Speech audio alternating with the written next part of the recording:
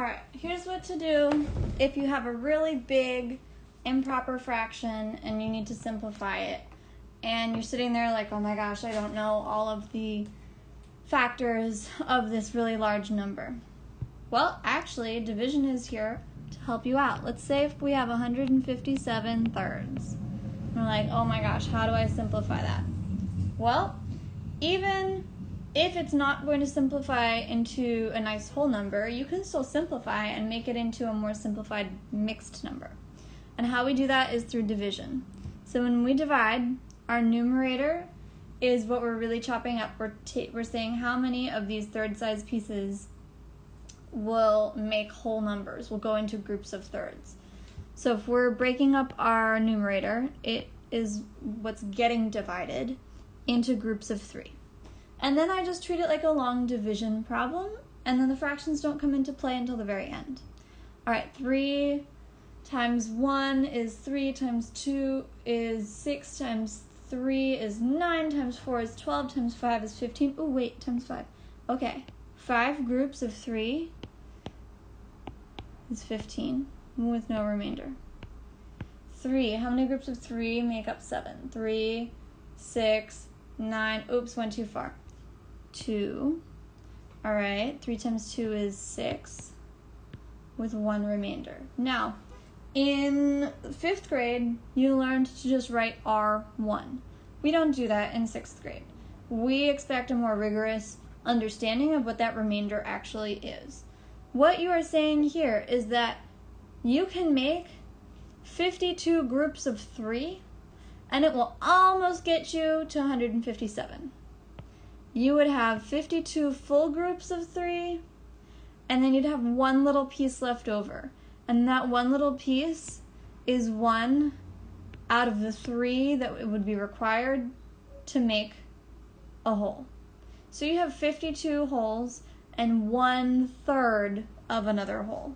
The 1 comes from our remainder here. And the 3 is the same denominator that I was talking about in my original fraction, because I'm not changing the size of these pieces, I'm just regrouping some of them into whole numbers.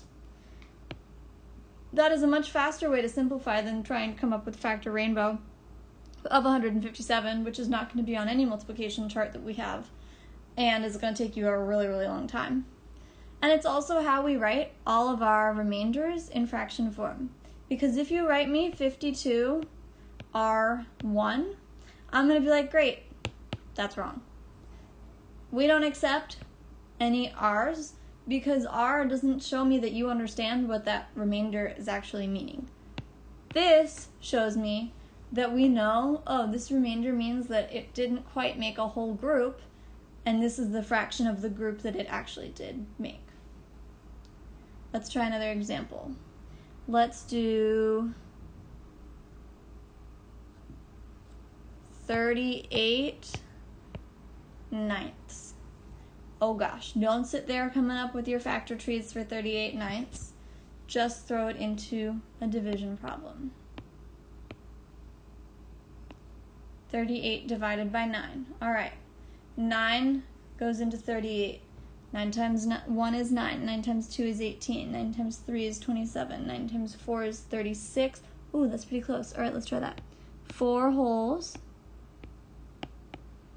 with 2 remaining. So we have 4 whole groups of 9 ninths, and then we have a group that is 2 ninths. Let's draw a picture of that. All right, here's my picture. In each of these rows, there are 9 dots. 1 group of 9, 2 groups of 9, 3 groups of 9, 4 groups of 9, and 2 left over. That's what our problem up here says. 4 groups of 9 with 2 left over. So what fraction would that be? Well, it's 2 out of the 9 possible things that should have been in this box. So this is 4 wholes and 2 out of the 9 that should have been there. And that is a picture to prove that your division problem is true. So when you have a fraction, an improper fraction that you don't really know how to simplify and you can't pick out, what would those factors be? Just do some long division or draw yourself a picture, or if you are comfortable with exploding dots, use that. And then your remainder is a fraction with the same denominator as your original improper fraction. So your whole answer should be a mixed number.